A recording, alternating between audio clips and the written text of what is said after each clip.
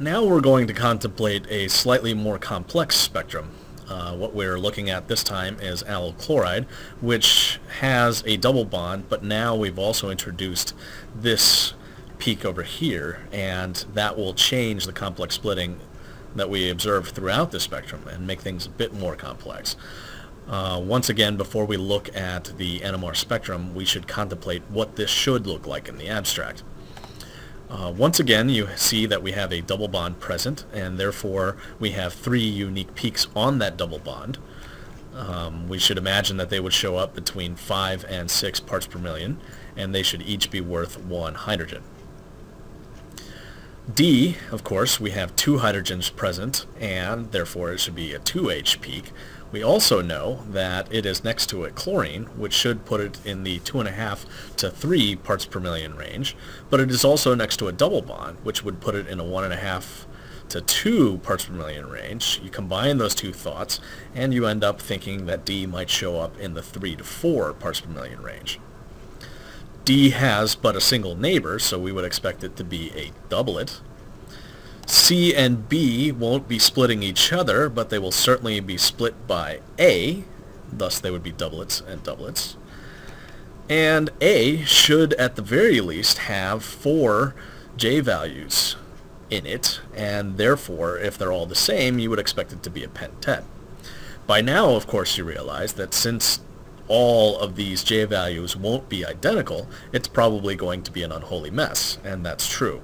Invariably, if you have a proton that's at an internal double bond position like this, then it ends up looking quite complicated. And I should clarify that I have actually lied. C and B do split each other to a very small extent.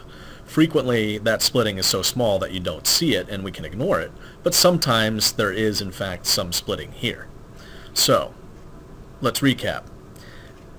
If A and B are coupled together, and B is not coupled to C, then you'd expect it to be a doublet.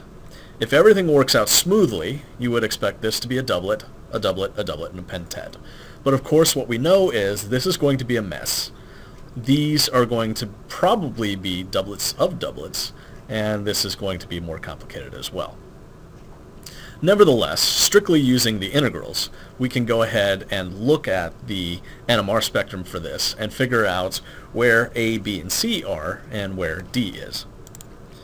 Now we are examining the Proton Nmr Spectrum for allyl chloride, and what you see is some complicated peak worth 1, a doublet worth 1, a doublet worth 1, and what appears to be a doublet worth 2.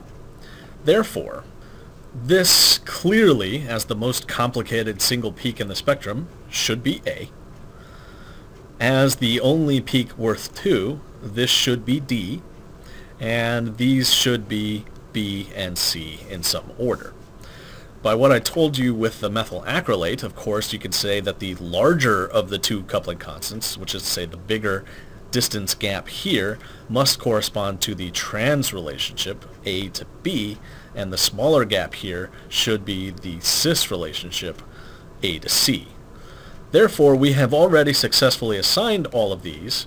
This is A, this is B due to the large trans J value, this is C due to the smaller cis J value, and this is D because it's worth 2.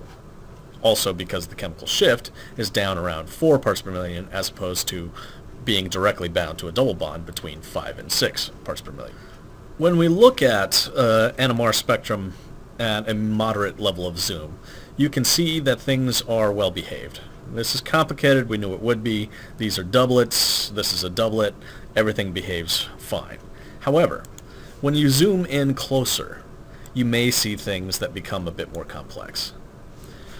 While this peak here is certainly a doublet, it contains a doublet splitting in it, we can now see that it is something more complicated.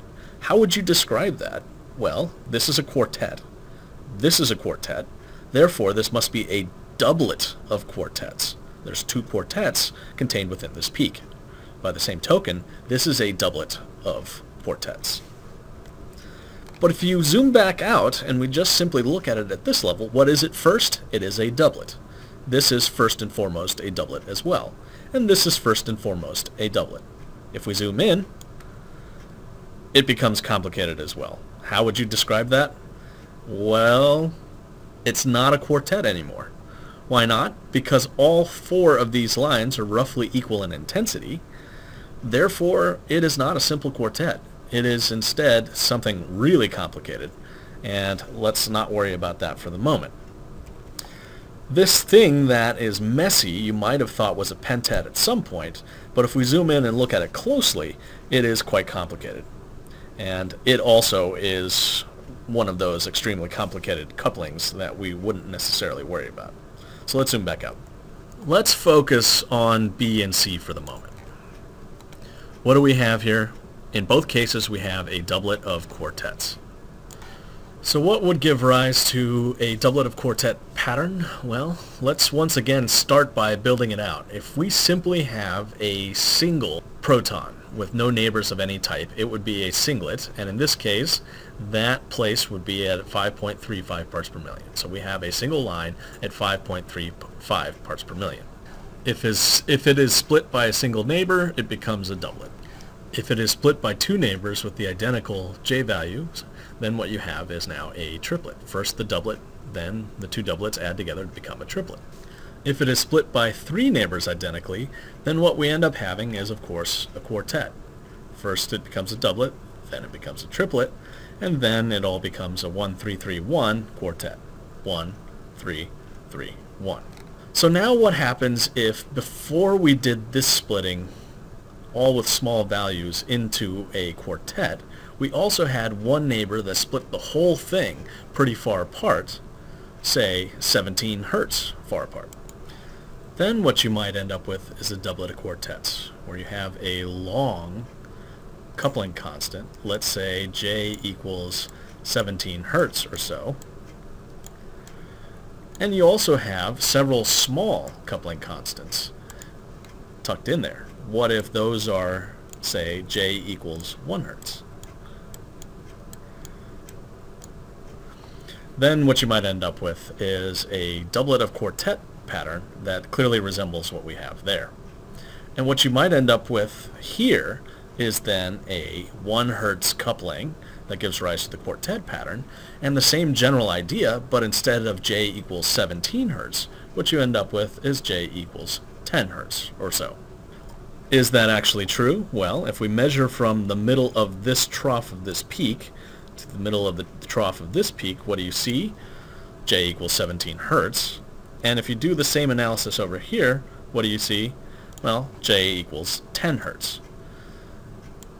What about the smaller peak? To the smaller peak there?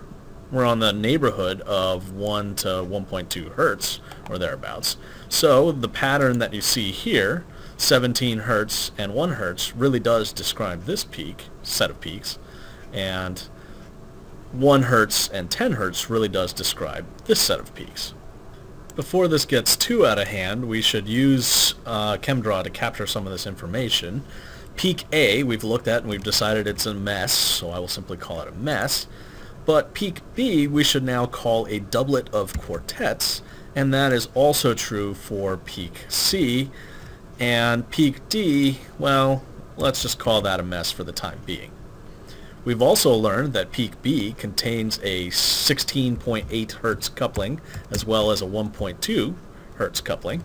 And we've learned that peak C contains a 10-ish Hertz coupling as well as a 1.2 Hertz coupling. So now let's look at the structure in greater detail here. B. How is it that it is a doublet of quartets? Well, first and foremost, the large coupling has to be due to the trans double bond relationship it has between A and B. In other words, B considers A to be a neighbor with a coupling that is 16.8 Hertz. In addition, B clearly considers C and D also to be neighbors, and all three of them have the exact same 1.2 Hertz coupling. It is the presence of all three of those neighbors that give rise to the quartet pattern. So it is a doublet of quartets because it has a large 16.8 Hertz coupling with A, the doublet part, and it has three small 1.2 Hertz couplings with D and C, which gives rise to the quartet part. So the big coupling distance here, this energy, is the AB coupling, and the smaller gaps are the BC, BD, and BD couplings. By the same token, of course, what you have in C is it must be considering A to be a neighbor at the energy level of 10.1 Hertz, and then at smaller energies it considers B and D to be its neighbors as well, giving rise to sort of a quartet pattern here. Now we should also note that A clearly must contain a 16.8 Hertz coupling and a 10.1 Hertz coupling within it if our analysis is so far correct. So if we simply type those in here, we should be able to find them on the spectrum itself. Having zoomed back out on the spectrum, I'm now going to zoom in on what we believe to be A, and we should see what sort of distances we see in this peak. From that peak to that peak right there, what do we have? A 6.5 Hertz coupling. To there, we have a 10 Hertz coupling. To there, we have a 13 Hertz coupling. And to there, we have a 16.6 Hertz coupling. So 16.8 is showing up in there. Notice that if you simply go from this first line to the biggest line, what we have is a 16.8 Hertz coupling, and if you simply go from this line to this line, what you have is a 10 Hertz coupling. So whatever else is true, we can find those two distances in this peak. This peak is complicated, and being able to assign all parts of it is nearly impossible at this stage, but we can say beyond a shadow of a doubt that A is coupled to both B and C. What can we say about peak D so far based on the analysis we've done? Whatever else must be true, in peak D we had better be able to find a 1.2 Hertz coupling, and that's because we know that those couplings exist between B and C. So if we go to the spectrum itself and we zoom in and examine the distance between peaks here, sure enough you see that there is a 1.2, 1.4-ish Hertz coupling showing up in this peak in a couple of different places. Therefore, there really is a 1.2 Hertz coupling buried in here somewhere. And what's the other coupling that we see, the larger coupling? Well, that's showing up at 6.6 Hertz. And I'll remind you that if you examine peak A, that you have a 6.6 Hertz coupling showing up in this first distance right there. All of this goes to say that if you should examine this peak and find a 6.6 Hertz coupling in D, because it is a neighbor to A, then of course if you look at A, you find as well a 6.6 Hertz coupling. So what we're seeing throughout this entire thing is that A is coupled to B with a 16.8 Hertz coupling. A is coupled to C with a 10.1 Hertz coupling. C, B, and D are all coupled together with a 1.2 Hertz coupling, and A and D are coupled together with a 6.6 Hertz coupling. So let's zoom back out over here on the NMR spectrum, and I'll remind you that at the first level of analysis, what you see is a mess, a doublet, and a doublet. We have a mess for sure, and here we definitely have doublet characteristics for B and C, and we do actually have a doublet characteristic at 6.6 here. It's only when we look in closer that we see that this is really a doublet of quartets. At that level, we have a doublet of quartets here. We also have a doublet of quartets C. So both of those are showing up as doublet of quartets. And though I don't necessarily want to go into it, you can, in fact, describe the patterns of D and A. It's just that you would characterize this as a 16-line pattern, otherwise known as a doublet of doublet of doublet of doublets. But you can safely ignore that for now, and what we're going to focus on now is simpler stuff. Doublets and apparent triplets that we see in salicylic acid and methyl salicylate.